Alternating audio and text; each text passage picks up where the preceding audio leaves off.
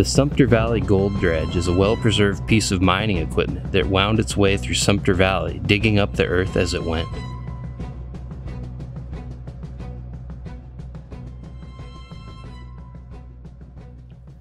That is the town of Sumpter, which is now a very small 200-person tourism-based town.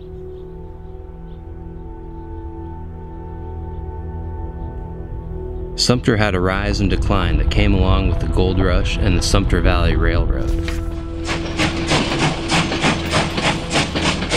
The Sumpter Valley Railroad was originally built to haul timber to Baker City.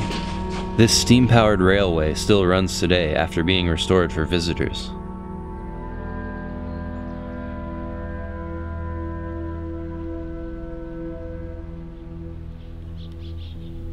Sumpter is now best known for its giant and intact gold mining dredge. A dredge at first looks like a big boat sitting on dry ground. After processing, a dredge is able to travel like a boat through the pond it created for itself. Before we begin, you might be wondering what exactly a dredge is. This dredge has a conveyor belt of buckets on the left, scooping up raw material. It then gets dropped into a filter which keeps gold-bearing rocks and pushes out the unwanted tailings through the stacker on the right.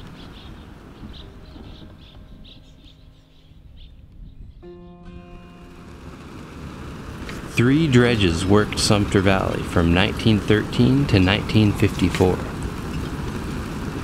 The first two Sumpter dredges were constructed in 1912 and 1915 by the Powder River Gold Dredging Company. After President Franklin Roosevelt nearly doubled the price of gold in 1934, the third dredge was built bigger and more efficient than previous dredges. Sumpter No. 3 was built with parts from the first dredge.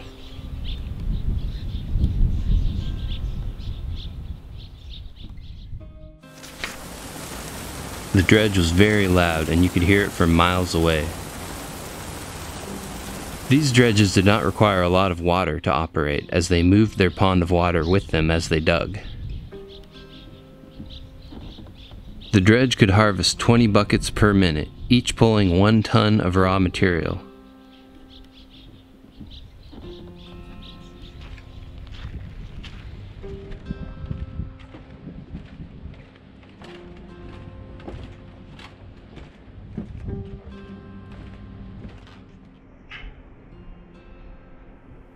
During operation, the dredge only required 3 people at a time to run it.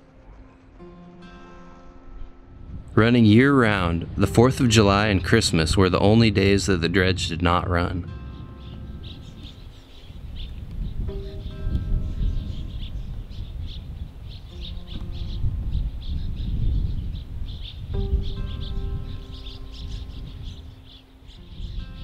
As you explore the dredge, you will notice that swallows have it surrounded and even nest in the upper area.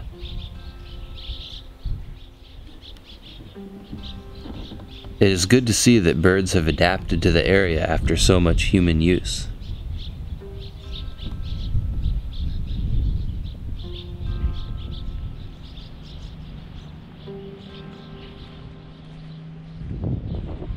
The inside of the dredge is in great condition, showing all the parts needed to operate.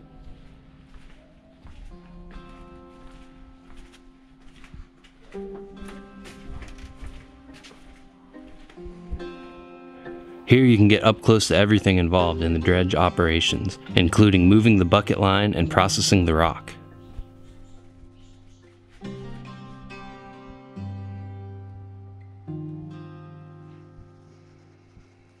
These wheels were the system used to move the dredge once an area had been mined.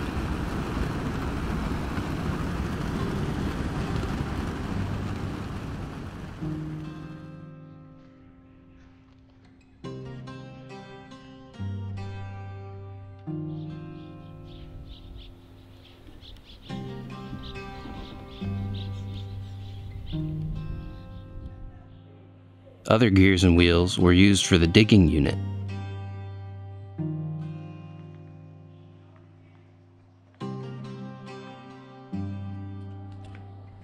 A few motors were used to run all of the equipment. These were powered by hydroelectricity from the nearby Fremont powerhouse.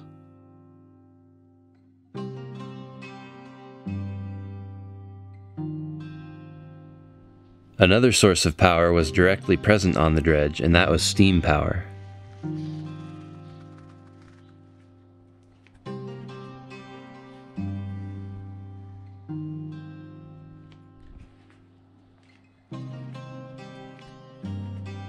Big rocks and dirt were filtered out through the machinery here.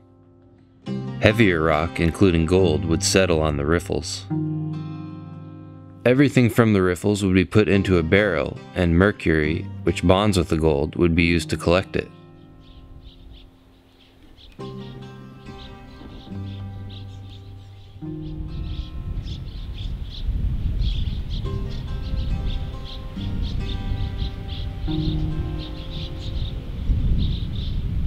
Sticking out like a tank barrel, the stacker has a conveyor belt that moves discarded rock out to the tailing piles.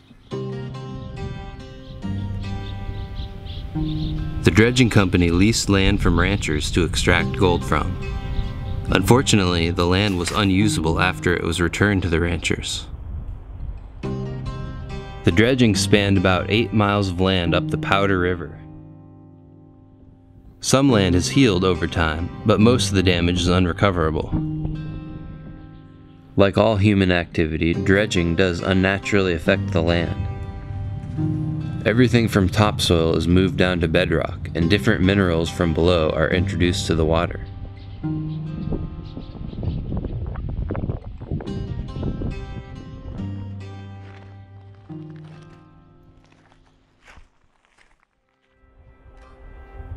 After harvesting 1 ton of gold in its lifetime, the last dredge closed in 1954 with around $100,000 in debt. In its lifetime, this dredge made about $4.5 million. Fortunately, there was interest in preserving the history of this site. Today, the Oregon Parks and Recreation Department has preserved this area as the Sumpter Valley Gold Dredge State Heritage Area. Significant work has been done to restore and keep the dredge structure. The Sumpter Gold Dredge is one of the best preserved gold dredges there is, and is a must-visit destination for anyone interested in mining history.